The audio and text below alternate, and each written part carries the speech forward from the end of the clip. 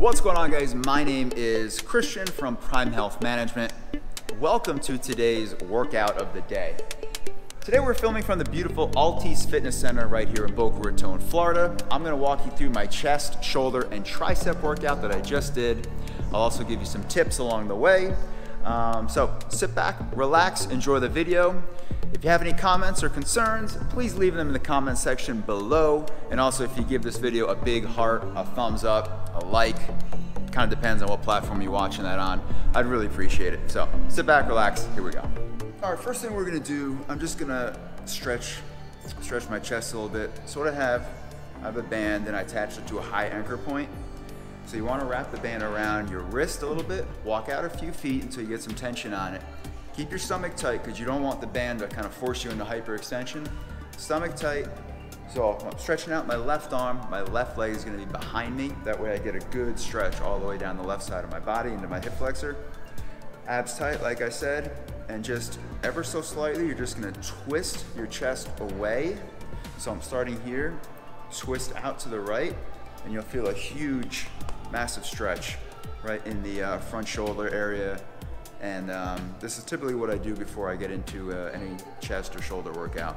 So I'll hold it here just for a few seconds. Make sure you get that other arm. All right, so we're gonna pair that stretch that we just did with one of my all-time favorite shoulder warm-up exercises. I usually throw this into the beginning of most chest workouts and shoulder workouts just to kind of get everything loose, get everything warm.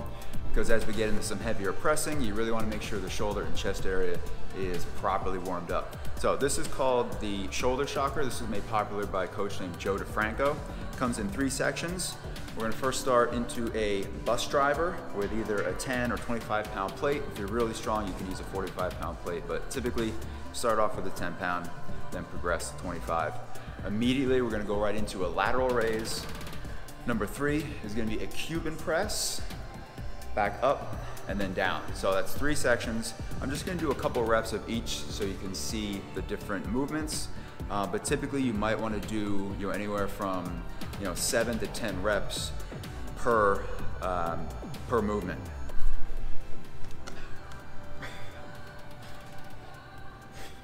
So that was 1 rep in the bus driver.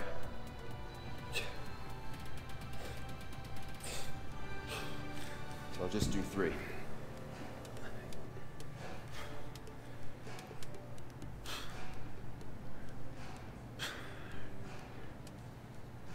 Lateral raise, and then here's your Cuban press.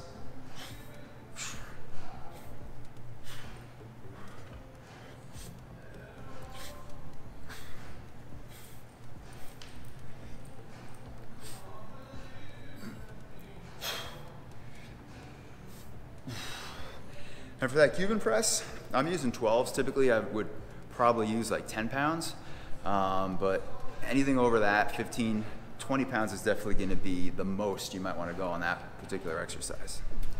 All right, first 2 movements that we're going to do, I'm going to do a bodyweight decline push-up and then immediately pair that with an overhead tricep extension.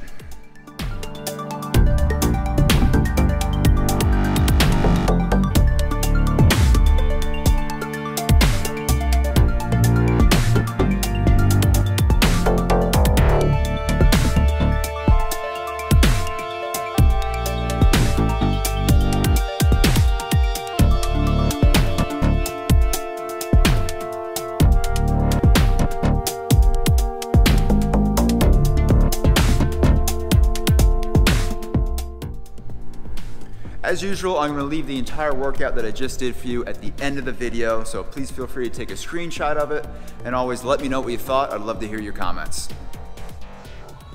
Okay, first heavy movement that we're gonna do for chest is gonna be a banded dumbbell incline bench press.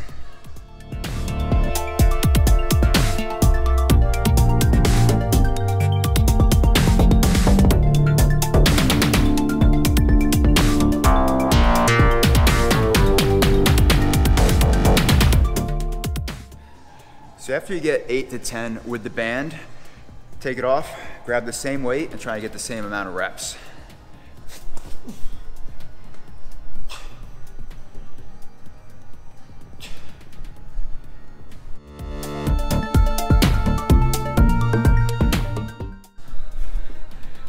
I guess 7.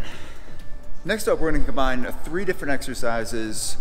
One's gonna hit the chest, the other one's gonna hit the shoulders, and the third one is going to hit the triceps. So we're gonna start off with a cable tower fly, immediately go right into a lateral to front raise, and then third one, we're gonna pair that with a tricep kickback from the cable tower machine.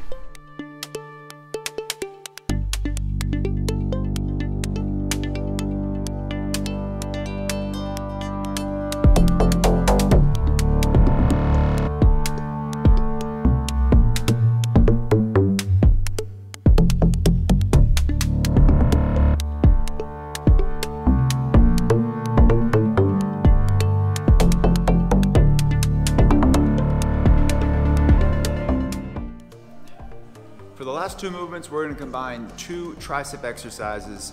So we're gonna start with dips, and we're gonna pair that with a tricep push down with the rope.